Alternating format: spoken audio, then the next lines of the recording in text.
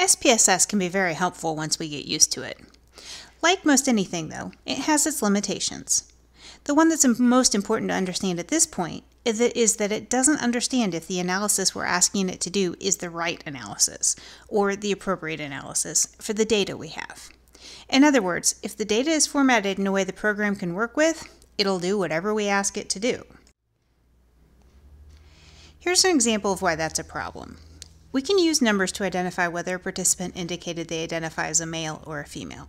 For this example, we'll think about data that did not include participants who selected other categories. So, to make data entry easier, I used 1 to identify female participants and 2 to identify males. But then it wouldn't make sense to say the average sex is 1.5. Although it might fit with our understanding of sex and gender, mathematically it doesn't really make sense.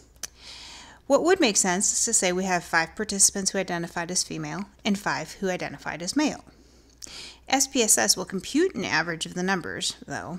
In other words, it would tell us the average of participant gender identification was 1.5.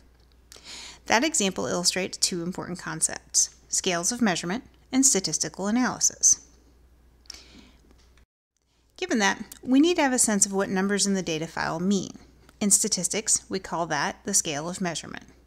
Broadly speaking, the initial question is whether the numbers label categories or whether they have meaning as a number.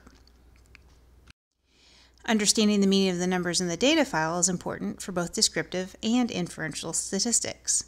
In both cases, we use different analyses depending on the type of data we have.